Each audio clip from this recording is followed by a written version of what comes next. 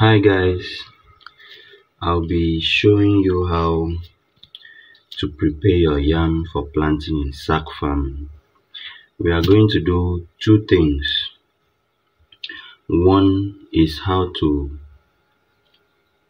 get yam mini set and how to plant your yam directly without having the mini set from an existing tuber of yam like this. So the tuber of yam that you are to choose for planting should at least germinate like what you're seeing here, should have broken dormancy. And how you need to do it is get your knife and cut at least about 5 inches away from the head. So if you cut at around this point, it's going to be fine. So that's it. I'm going to show you how to plant this to have a very bountiful harvest. And I'm also going to show you how I'm going to prepare this to have yam mini sets. So that's it. I'm going to do the other video and then as well. So we are going to have our mini set from here to have our yam seedlings for planting next year. I'm going to do a whole lot of explanation on that so you understand. Like this now, we can decide to plant this and have a whole tuber of yam, a big tuber of yam as big as this. But with the mini set, we are not going to have something as big as this tuber of yam, but we are still going to have yam that we can use to plant for the next season. So what we are going to do now is, in a situation that you don't have the capital to buy plenty of this to plant next year, you can start this year to get as many yam as possible that you want to plant next year. Even if you want to start like 1,000, 2,000 or 10,000 yams, you can use this method to have as many of such to plant. So what you do is, you're going to cut at least about 3 inches. This is about 6 inches apart. So we are going to cut about 3 inches here. And the type of yam that you choose should be yam that does not have any insect attack or diseases. And you can see these ones, it still has the eyes. If you look closely, you'll see the eyes that germination can happen. The same thing here. The type of yam that you should choose should not have any insect attack, or you can see if I peel this skin out, you see that it does not have any insect attack or infestation. So this is what can germinate easily. So this is how you prepare it. You cut it like this.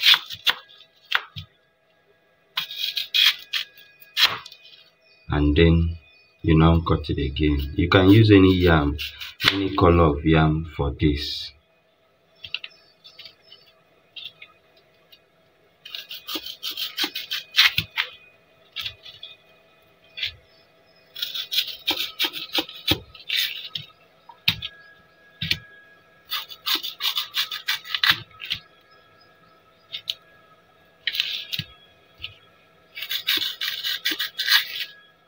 With this, after this, I'm going to show you the next step to take.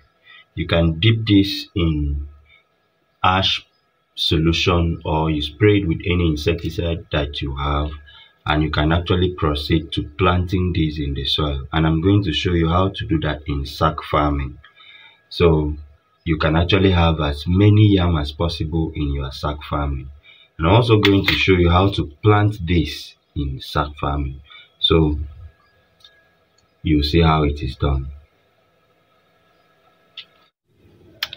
So I'm going to add my insecticide, a little quantity of it, to this water and stir. It's even too much.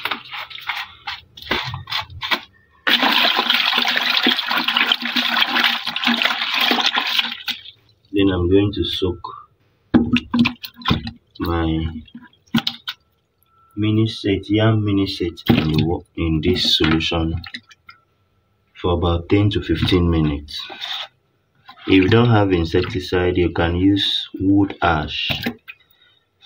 Dissolve the solution in water and put in your yam miniset. After that, we are moving straight to the farm, and I'll show you how that is done. Today we are planting our yam in sacks. This is the yam we are going to plant, the one that will give us full yam, and these are the ones we call yam miniset. You're going to see how I'm going to propagate it. I'm propagating it in about 2 sacks, all of these 3 to 1 and 2 to 1. You can plant it all at once if you want, but I want it to germinate first before I'll eventually move it to the permanent sack I'll be planting. I'll explain the usefulness of the yam miniset in the class. So you can see how I filled up my sack. This is the sack, and I filled it up to some extent, much higher than when planting corn and any other thing, and I still leave some space. So this is how I'm going to do it. I'll pick up my yam and I create a hole right in the middle of it, and if you can see, the yam has started germinating already. You can notice this. This is germinating already, and if the germination hand is coming out well, I'll not have to lay it completely, but since it is still coming out, I'll have to cover it, and I'll still have to cover this with sand. That is why I did not fill it up to the brim. So I'll still cover it with sand small. Then as time goes on, when it has germinated out, I'll still pour in some manure and every other thing and fill the sack up to a point, maybe completely to the brim. But as for now, I'm just going to add maybe 1 shovel of sand to cover it more than this, so this head doesn't show at all and the germination will come out from the soil.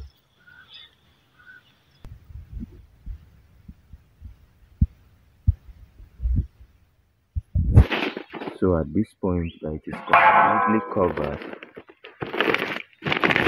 I'll keep this remaining space for when yam germinates. Any other soil or manure I need to fill in for it to grow well will consume this remaining space. So that's that for the main yam. The next one is planting the miniset. The miniset, like I said, you can see between here and here, you can see the level of soil. If you are planting it completely at once, you don't need to use this small sand kind of. But me, I am propagating it at the moment. Since I'm propagating it, I'll leave it to germinate before I move it to individual sacks. So what you do is you pick your yam miniset that has been treated in either ash solution, wood ash solution, or insecticide, and you put it this way.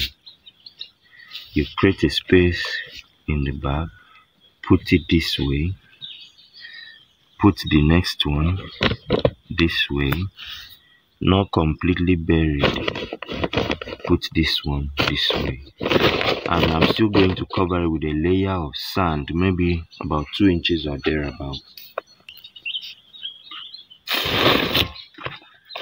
So at this point, I'll water it and leave it to germinate. Once it germinates, I'll then move it to 1 yam 1 sack. But at the moment, I'm just propagating it. But if you want to plant it your own, you can plant it just 1 yam miniset 1 sack directly. You don't need to be transplanting. So as it germinates, we are still going to show you the progress, and you get to see how it is going. These are the things we planted before. The corn, you can see the corn is germinating and it looks so beautiful.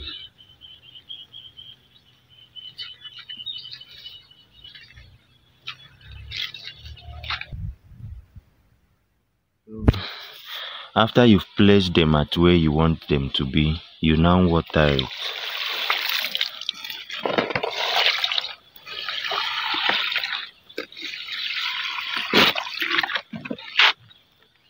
And that's how simple it is to plant your yam in sacks. Once it starts germinating, we'll follow up on the next line of action to take. So you can have as many yam bags as possible with this method, and it's very simple and easy.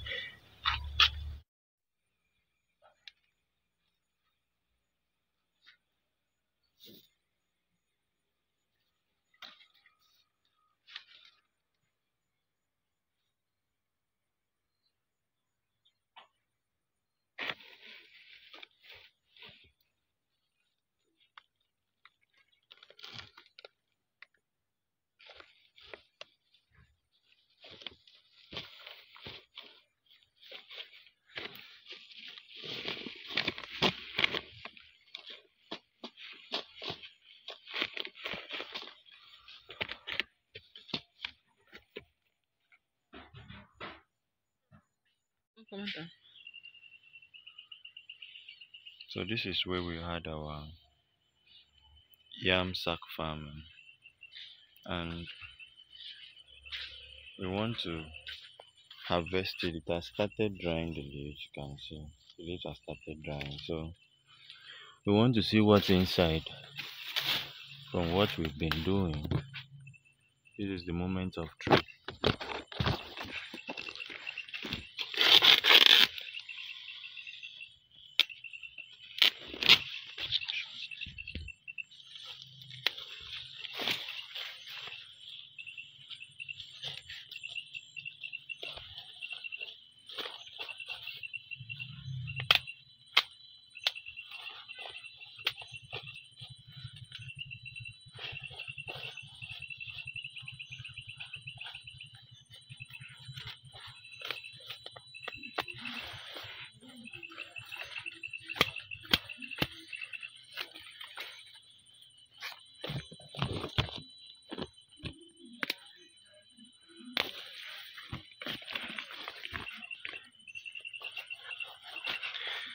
It seems it's very big. Let's see.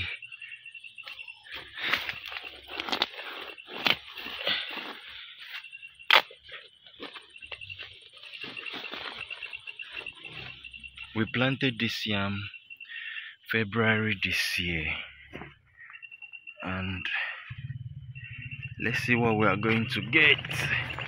These are the mini sets. The mini sets are around here. They germinated a bit late, so we'll wait for the leaves to die off too. These are the mini sets. You can see this is one. We have another one here, another one here, and we have one here. So those are the mini sets. So let's complete this.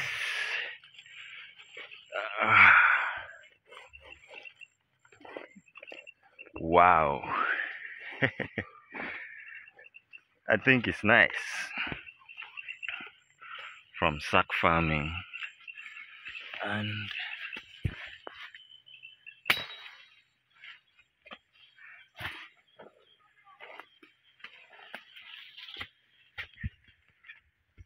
that's what we have from yam sack farming. When you check the beginning of the video, you see how it was when we planted it and how it is now.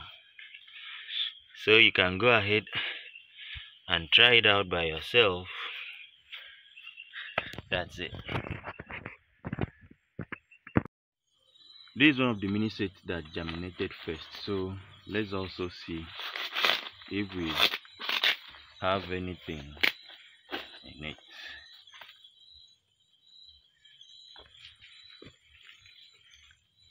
This is the mini set. It's supposed to be a yam seedling for next year planting.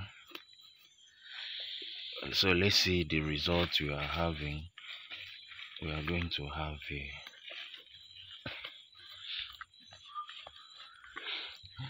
I think it's doing well. This is another one in the same sack.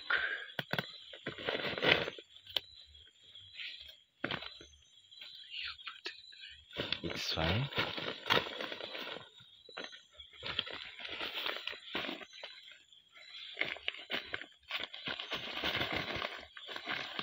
So that's the mini set, and it's nice. From here we can actually plant next season and have full big yam. Let's try this one too.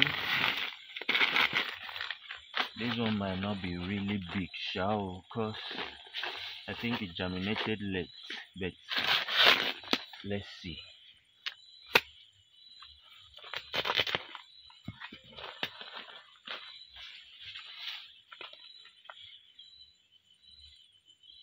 Okay, this is the one that did not germinate. One of the mini sets that did not germinate. You can see, for whatever reason, it did not germinate. And these ones, I think they germinated very late, so the result is not that much. But with this, we have a result on mini sets. So that's it.